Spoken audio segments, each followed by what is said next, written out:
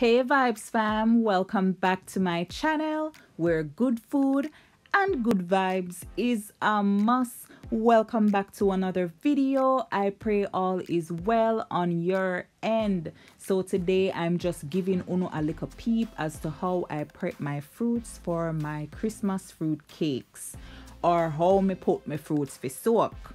So here I have a bag of prunes, some raisins, little red label wine, some mixed fruits. Me not have no currant by itself, but and of course some white rum. So here I have a bag of prunes, and some of these can come with a seed in it. So I'm just going to check to see if these have any seeds. So bust the bag open, bust it up, and see how them look there. Feel. No seeds detected, so the coast is clear. So family, even though I'm going to blend these out when I'm baking my cake, I'm going to cut these prunes into a couple pieces instead to just, dash them in big and so in a container like so them a parent. No ma'am, I'm going to cut them up, not fine, but just the right size so them can go and build a vibes with the raisin and the mixed fruits. And all blend together in one accord. So here's the last one, and just like that, IR is done. Now that's done, I'm using my kitchen shears to open this here bag of raisins.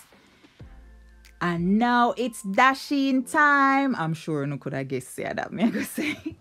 So to my jar, I'm pouring in some red label wine and some white rum. So I'm just adding a little bit of these to the bottom so that, the bottom of my jar not dry and sauce and just stay so. It actually makes it easier to fill up the jar overall. So those are my prunes. And now I'm pouring in some mixed fruits.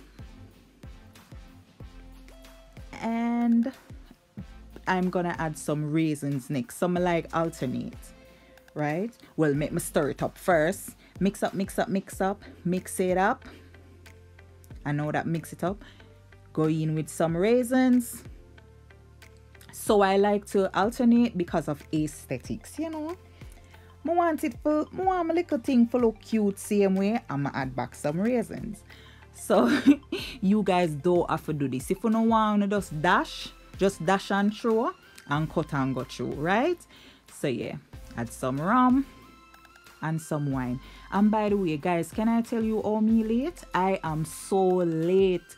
My mother do this maybe months ago. If you're in a mind shop, all 1 year she have our fruits them are soak for because it does help with the flavor, to give your cake more flavor. Because you can think like if you leave your fruits them whole in the cake, when you bite into it, then you really get a nice well seasoned piece of fruit, raisin or something. So yeah, that's what it helps with, to do it this way. And by the way, you guys are going to have to top it up, because the fruits will absorb the rum and the wine. It will absorb the alcohol for sure. So you guys are going to have to top it up again, although it depends on when you put your fruits for soak. But say you have it put on for months, for sure you have to put some more. But yeah, this is us. I don't see why I alternate and do it the way I do it. See there, little mixed fruits down the bottom, and then some raisin, and still get some mixed fruits up the top. So yeah, Vibes fam, that is it. By the way, is there anything that I didn't add that you guys normally add to your fruits? When you put your fruits for soak? Listen guys, I am so tired. Sorry, I'm so tongue-tied. But thank you so much for watching. New watchers, please subscribe. Guys, don't forget to like, comment, and subscribe.